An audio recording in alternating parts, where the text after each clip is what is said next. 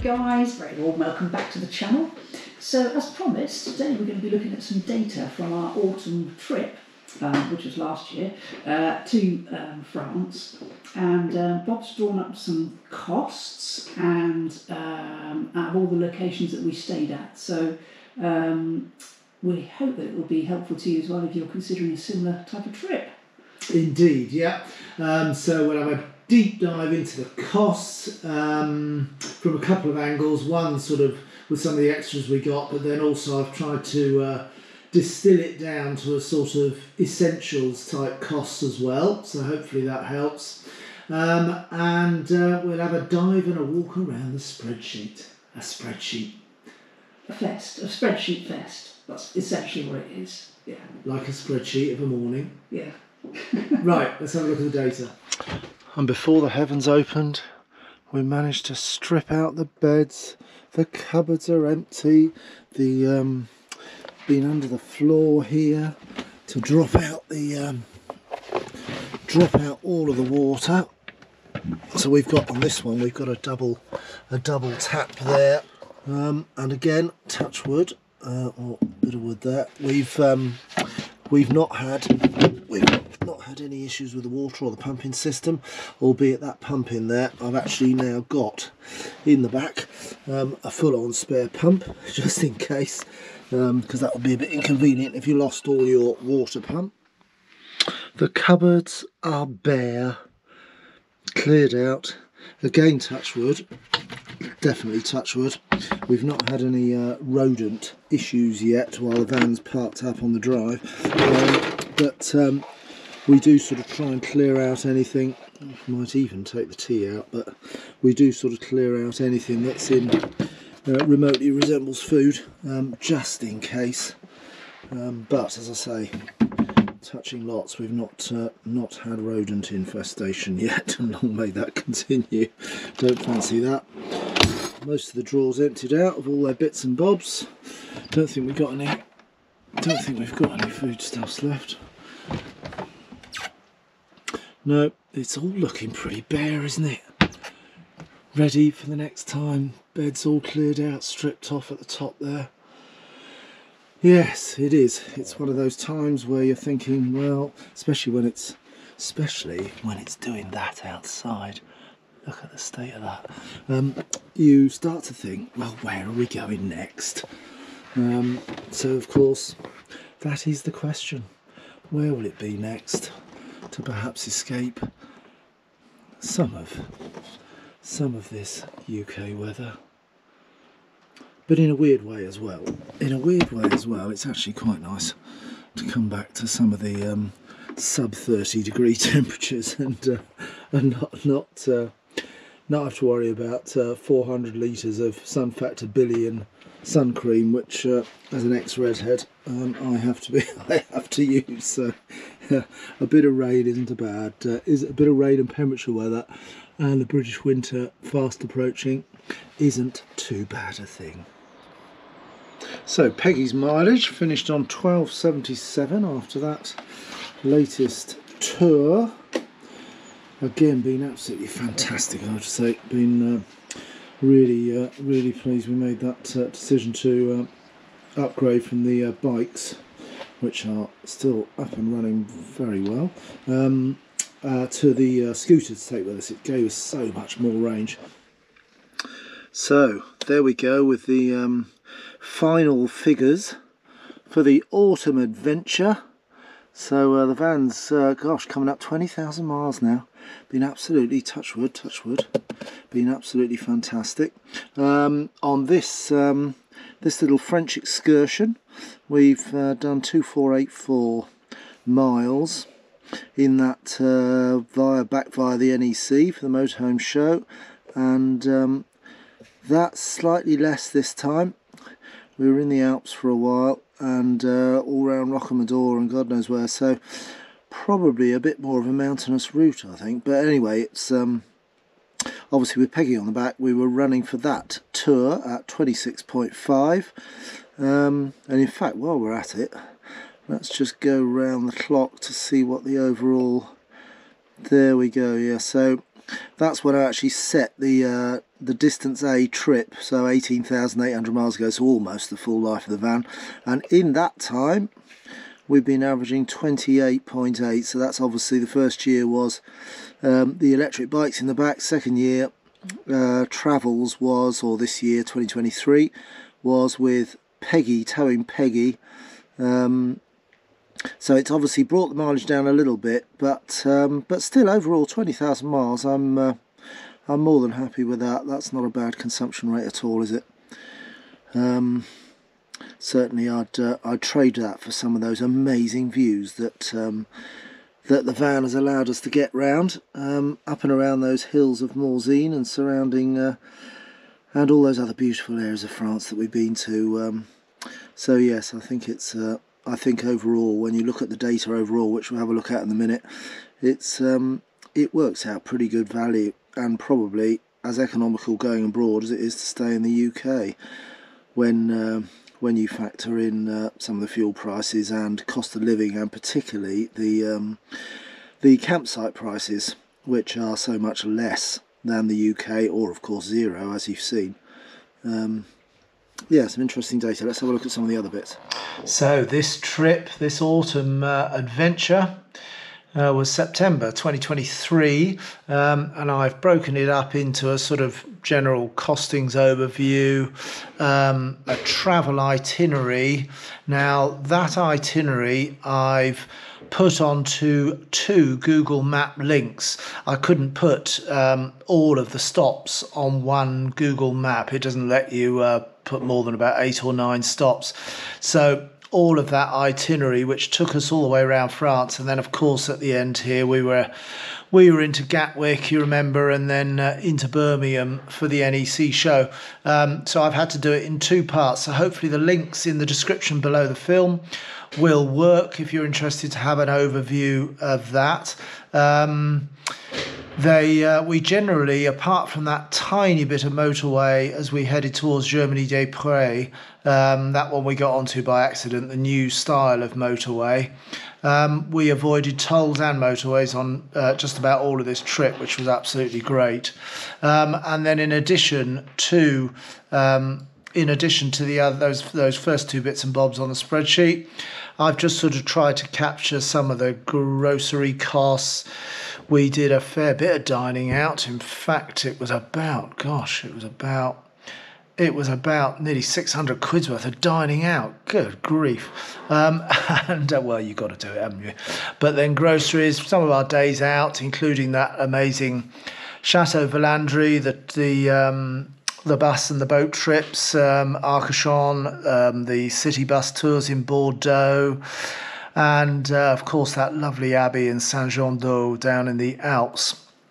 And of course right at the beginning there, the Jardin d'Étretat was absolutely lovely too. 1 or 2 little gifts.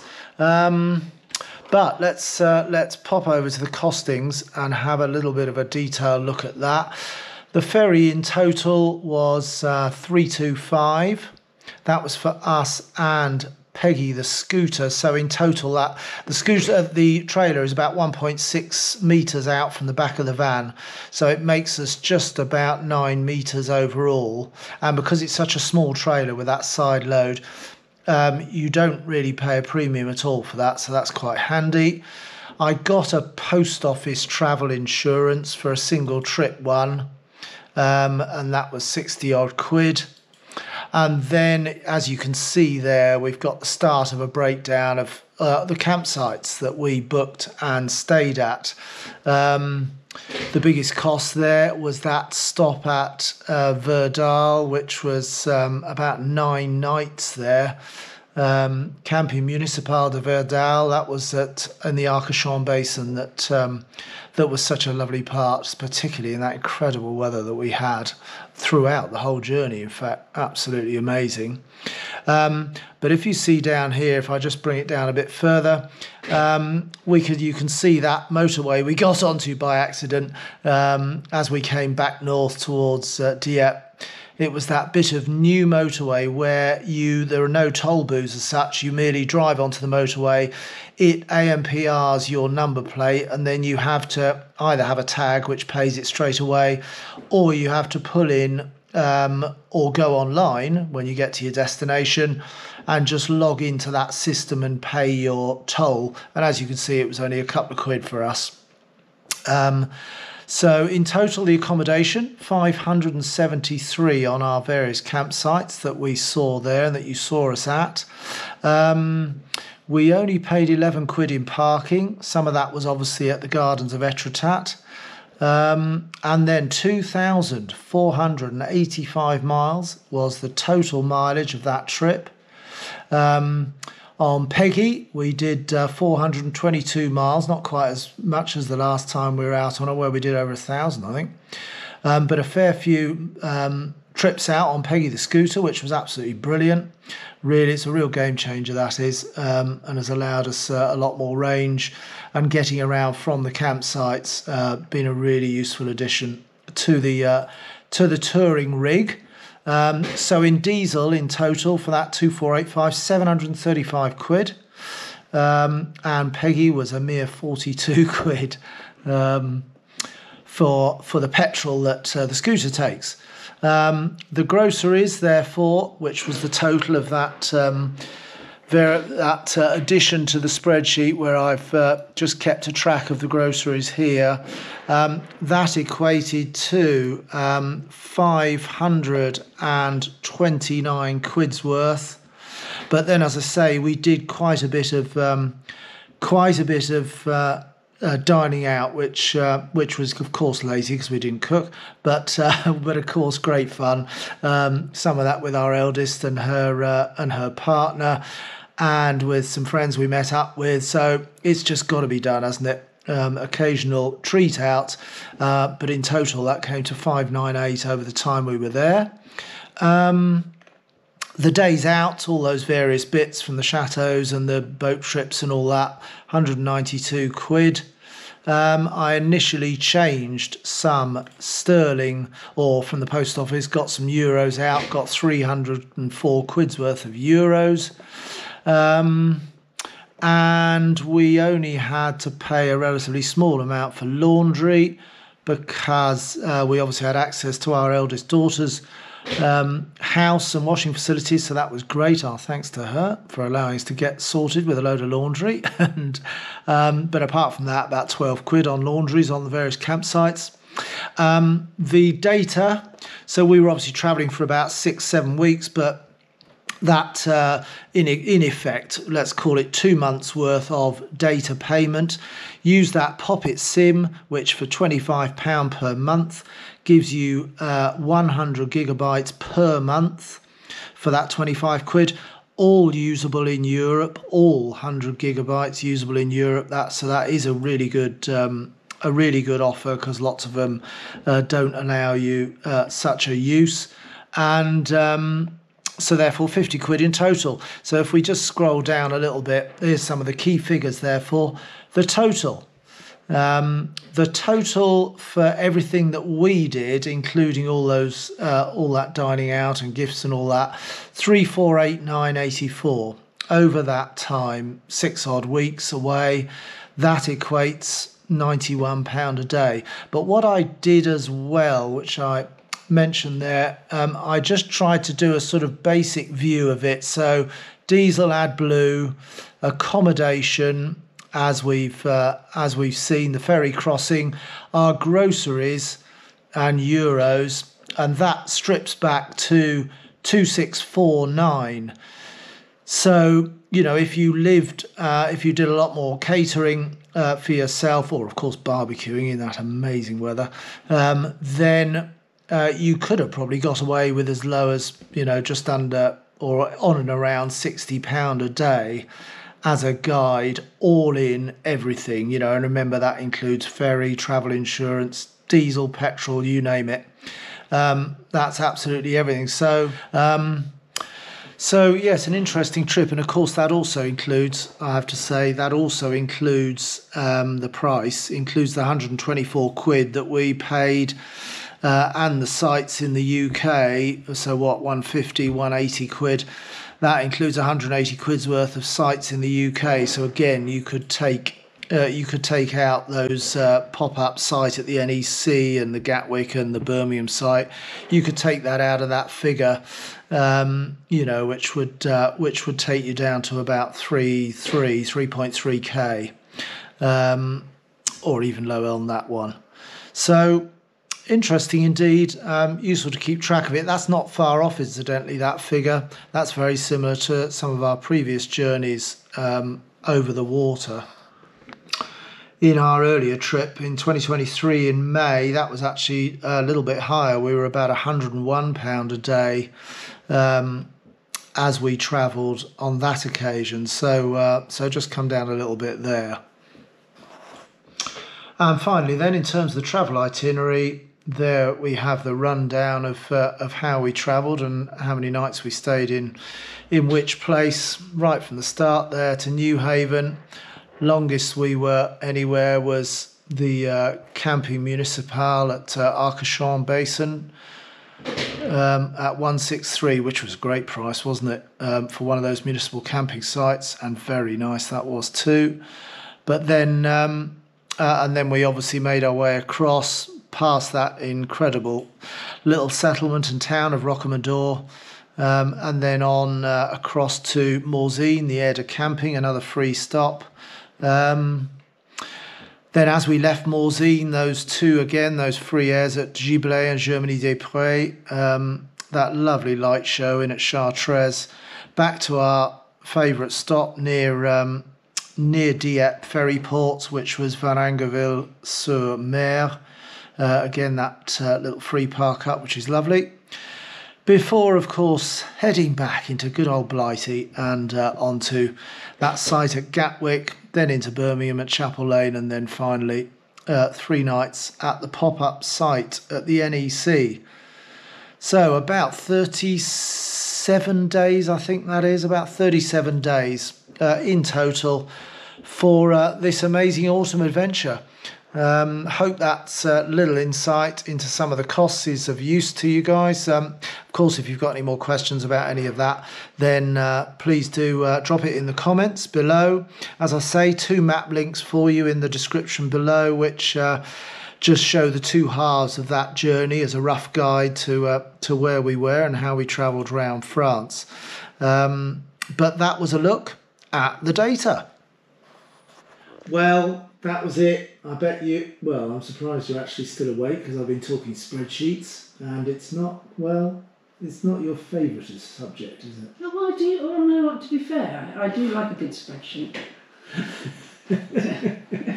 So yes, some interesting costs there, weren't there? So if you've been planning or thinking of doing something similar in France and you've got the luxury of having 5 or 6 weeks, then there are some truly amazing places there. Highlights? What do we think? Highlights? Well, it was so hard, isn't it? It is hard. Highlights. Yeah, I mean, the free airs that we stayed in were all actually, each one of them were, I'd go back to. I thought they were very good. Yeah, they were. Yeah. They were nice, yeah, and some of those lovely facilities. Even the electric at Giblet, wasn't it? Yeah. Amazing with those crazy cows. Yeah, exactly, yeah. And then I suppose one of my favourite campsites was when we stayed at Camping Municipal de Verdal in Arcachon.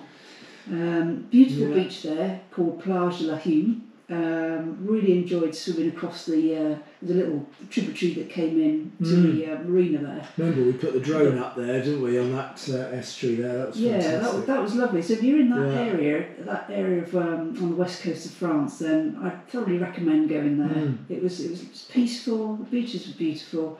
The water was really warm back in late September. So it was lovely. It was, because that you remember that Arcachon Bay is sort of just protected by that spit of sand, massive Dune de Pilat, which makes Arcachon Bay itself and that campsite, the water was absolutely amazing. It was absolutely lovely, lovely stop. Because essentially Arcachon forms part of a big basin, and so it's almost like a separate sea.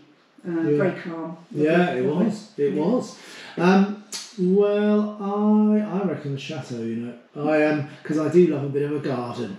You do? Love a bit of a garden. And Chateau Valandry, well, that was just incredible.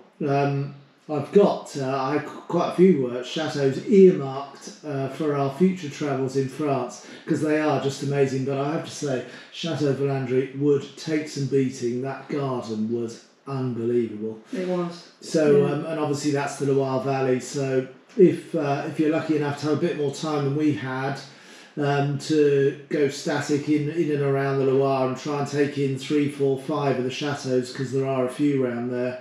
Then just to the west of Tours city, then that was absolutely amazing for Andrew. Loved that. Yeah, but of course lots of highlights, and of course our fabulous eldest daughter. That was a highlight as well. Well, that was the highlight. To be yes, fair. seeing their new place down in the Alps. Yes, exactly. Yeah. So stay tuned, folks, because we'll be going abroad again very soon. Yes, we're booked. We're booked. We're booked on the ferry. Yeah. And hopefully bring you some more wonderful scenery and ideas for you. Yes, love this trip. Very much loved having you along, guys. Thanks ever so much for your subscriptions, for your comments, for your likes. It really has been fun having you along, and we're very grateful for that. And as Nikki says, we will see you on the road again very soon. We will indeed. Cheers, guys. See you soon.